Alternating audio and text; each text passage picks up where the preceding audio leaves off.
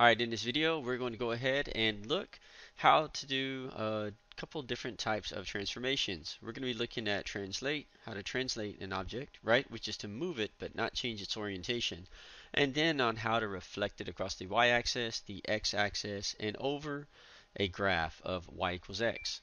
So let's take a look at the first one. Notice on this first one it says translate 3 units left and 2 units up. So if I want to go ahead and translate it 3 units to the left and 2 units up, what I want to do is I'm gonna go ahead, I'm gonna label these real quick, and notice most likely on your papers these are already going to be labeled, but I'm going to label it A, B, and C.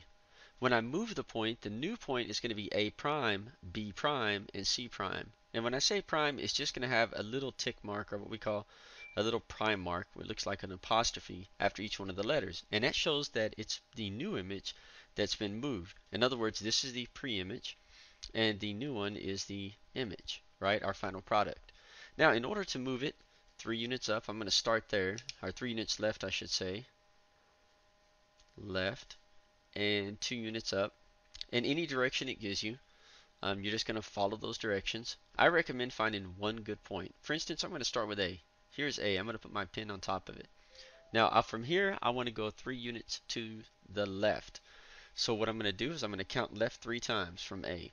1, 2, 3. And then I'm going to go 2 units up, translate it 2 units up. So from that point that I moved over 3 to the left, I'm now going to move 2 up. 1, 2. I'm going to put a point right there. And in this one I'm going to do it in pink, and I'm going to call it A prime. I'm going to put a little bit of prime symbol. Right? Looks like an apostrophe. So A has now moved 3 units to the left, 1, 2, 3, and 2 units up, 1, 2. I'm going to do that now for the other 2 points, and then I'm done. So the translate, in my opinion, is the easiest one. If it says move left, go left. If it says move right, go right. If it says down, move down. If it says up, you're going to move up. So let's go ahead and do B. We're going to go 3 units left and 2 units up. So to the left, 1, 2, 3, and 2 units up, 1, 2. I'm going to put a point right there, and that's going to be B prime. And in C, I'm going to go 3 units left, 1, 2, 3, and 2 units up, 1, 2. And I'll call that C prime. Now all we want to do is we want to just connect our dots real quick. So I'm going to connect the dots.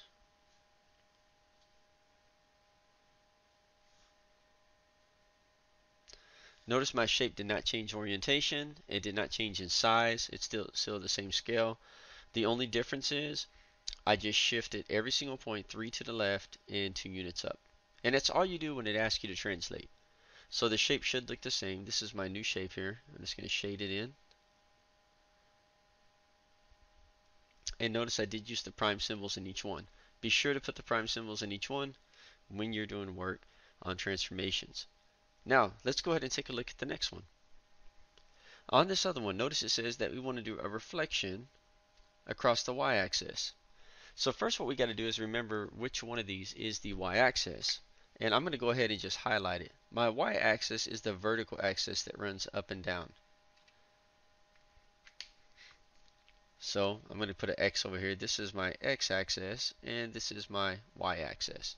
So we're going to go ahead and we're going to reflect it over it. When we say reflection, I want you to imagine that this is a pancake. Imagine that this was a pancake, and we got a pan, a spatula, and we slid it under. We picked it up, and then we flipped it over the other side. That's exactly what's going to happen. You're going to pick it up and flip it over. Now, the easy thing about a reflection is really, in my opinion, all you have to do is just count how far the dot is from the axis it wants you to flip over. And if for this particular example, we'll call this A, we'll call this B, and call this point C.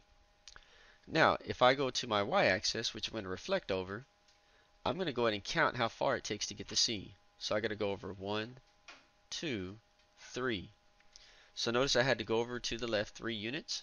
So if I'm reflecting over this y-axis, I want to make sure that for C, I go to the right 3 units. So I'm going to go over 1, 2, 3. I'm going to put a point, and I'm going to put C prime. Now for A, from the y-axis, I have to go over 1, 2, 3, 4, 5. So I'm going to go back to the y-axis, and if I reflect it over, it should also be 5 units out, but instead of 5 units to the left, we want to go 5 units to the right. So 1, 2, 3, 4, 5. I'm going to put a point right there, and that's going to be A prime. So notice I'm labeling each one as I've done. Notice A was on the left and C was on the right. Now C is on the left and A is on the right. Then I'm going to go to my last point. So B is going to be 1, 2, 3 units to the left. So if I reflect it, in other words, it jumps over this y-axis, it should be 3 units to the right of it. 1, 2, 3. And I'm going to put B prime. And then all we got to do is connect the dots.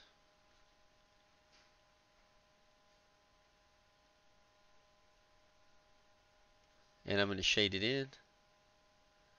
That's going to be my newly translated figure. So we just got a couple more to do.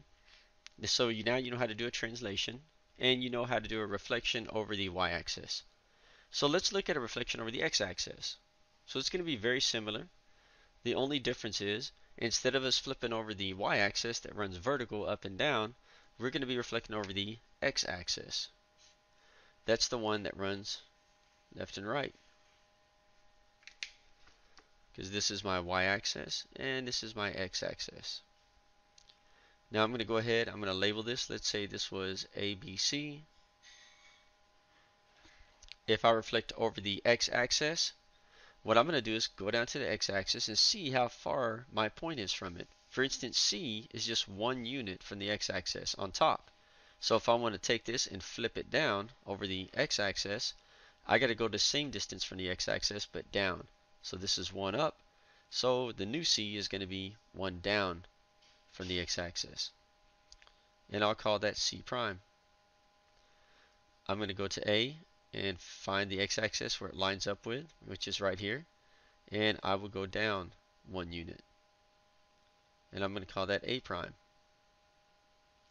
And then for B, notice I have to go up 1, 2, 3, 4 units. So from the x-axis, I go down 4 units. 1, 2, 3, 4. And that's going to be B prime. So now I'm just going to connect my dots. And I have reflected over the x-axis. So I'm just shading in my new shape.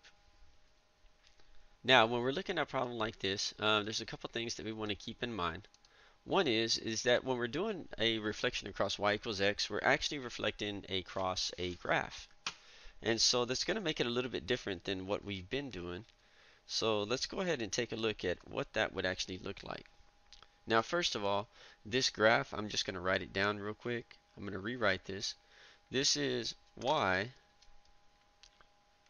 is equal to x plus 0. Now I know they don't have a plus 0 on it, but anytime you have y equals x, that means that there is a 0 for the y-intercept. So we just don't write it in math. Anytime the y-intercept is 0, we just leave it blank and it looks like y equals x. But this is really in the form of what we call y equals m, our slope, x plus b, where b is the y-intercept and m is the slope. Now I'm telling you this because know that since there's not a number in front of x, there is an m there. It's just invisible. And we call it the invisible one. There's always an invisible one in front of every variable. Now I'm going to turn that 1 into a fraction by just putting it over 1. Anytime you have a whole number for your slope, like 1, 2, 3, any number that's a whole number, you just want to go ahead, or an integer, it could be negative, you just want to go ahead and put underneath it a 1 as a denominator to turn it into a fraction, and then that makes it easy to graph. In other words, right here my slope is equal to 1 over 1, which means if I were graphing this from the y-intercept, I would go up 1 unit and I would go to the right 1 unit. Now this number right here, right, as I said before, this represents my y-intercept, which means that on this graph I start at the point 0, 0. So I'm going to go ahead and put a point at my y-intercept real quick. It's going to be right here, because I think in order for me to reflect this across the graph of y equals x, it's helpful to have a line. Now I do need one other point, and so I'm going to use the slope of 1 over 1, which means I go up 1 over 1. And if you want to put more than one point, you could put more than one if that helps you. You can go up 1 over 1 again, up 1 over 1 again. But I think after you have a few points, it's more than enough for you to go ahead and graph it to get this reflection right. So now I'm going to go ahead and I'm going to set this up so I can draw a line through it real quick. And let me draw my line. I would recommend that anytime you have a problem like this, you probably go ahead and draw the line to use it as a reference for when you're going to reflect this over it. Now we'll say that this particular shape over here on the left, our pre-image is A, B, and C. And we're going to reflect it. Now before we were reflecting over the x-axis, right, and over the y-axis. But now we're reflecting over this line. And for any of you who are not good at graphing by hand the way I just did, if they're telling you to graph it over y equals x, or if it's even y equals 2x or y equals 2x plus 1, it really doesn't matter. You can actually just go ahead and go to your calculator, right? Hit the y equals to graph it. And in this case, it's just y equals x. So I just put an x. So that's y equals x. Hit graph, and you can see the line goes through origin. And it clearly looks just like what I graphed. If you weren't sure what points to use, you could have hit second and table to go ahead and get your points. And notice it says put a point at origin, 0, 0. Well, we knew that because of our y-intercept. And then it says we could have a point at 1, 1, 2, 2, 3, 3, 4, 4, and so on. And notice that's what I did. 1, 1, 2, 2, that's 3, 3. That's just their location. Now, before I actually reflect this over this line right here, over this graph, I'm going to use a piece of white copier paper. Right, and because that way you can see just a method you can use to reflect it without having to actually count over the amount that we have here. Now I can look at this and realize this goes up 1 and it's over 2. So I'm thinking, well, if I reflect it, I'm probably going to go down 1 and over 2. But let's say, you're looking at it, you said this will look very confusing. Let me go ahead and find another method to do this other than just counting over, or at least to double check your work. Well, you can get a piece of copier paper, just ask your teacher for it. And you can move that copier paper over your image. And what I normally do is I highlight my axes. In other words, my y-axis and then my x-axis. And I'm going to put a point at origin because we're reflecting over this line, right? In other words, we're going to be reflecting over this line. I'm just going to right, we have a line going that way and a line going that way. And notice I'm just tracing things. Then I'm going to get my image and I'm going to go ahead and trace it. Now I know I have a point here. I know this is A. I have a point here. And this is B. And for some of you looking at the video, you may not be able to see the image. But using white copier paper, I can clearly see my image that's on the other side. So I'm just going to draw it out. The reason this is helpful is because I'm trying to reflect it on the other side, right? Now I don't want to bend my paper up and fold my paper, but what I can do is now that I've got my image drawn, I could take this paper and I can fold it across the line. Because remember I told you really we're just flipping this like if it's a pancake. So I'm going to take this, I'm going to fold it, and just so you can see what it should look like once I reflect it over this line. I probably need to fold it a little bit more. There it goes. So once I've reflected it, my shape, I'm just going to show you this real quick, should be looking like this. That should be C prime. This should be A prime.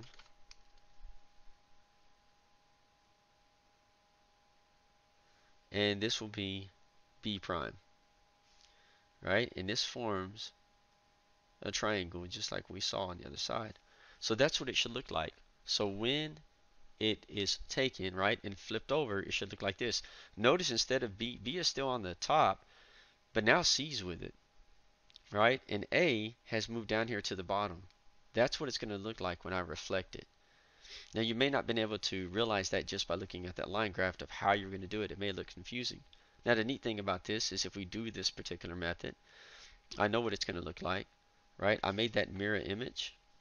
So what I can do is I can take my paper, now that I've done this, and I can go ahead and press in really hard on these points. And what I can do is I can line it back up to my image and origin, right? And then I can press really hard and I can get these points to imprint themselves on my paper that I have. So I'm going to press really hard on my pen, press really hard on my pen, press really hard. And watch this, you're going to see some points on there. And now you can see my 3 points. In other words, here is B prime. And notice I'm going to mark them just like I see in the paper. This one right here is C prime. And this one right here is A prime. I'm going to connect my dots. And now I have reflected the image over the graph of y equals x. Now that's just one way of many that you could do this. The other thing is you could have just counted, right? For instance, notice that on this side over here, right, I got to go over 1, 2, and up 1.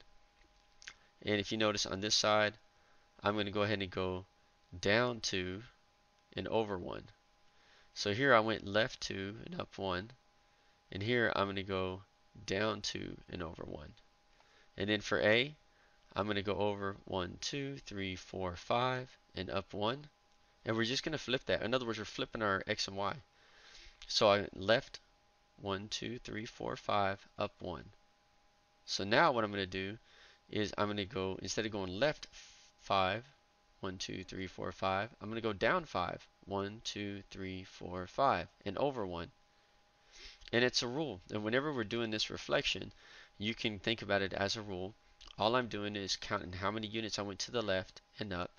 And then instead of making it left and up, I'm making it down and right. So you're just doing the opposite. In other words, B, I'm going to go left 1, 2, and I'm going to go up 1, 2, 3, 4. So now instead of going left and up, I'm going to go down and right. So I'm going to go down 2, 1, 2, and right 4. 1, 2, 3, 4. So again, you can do it by either using a piece of paper, right, to reflect it for you, or you can do it by just doing the opposite of the direction you go. Once again, C is 1, 2, up 1, so I'm going to go down 2 and over 1.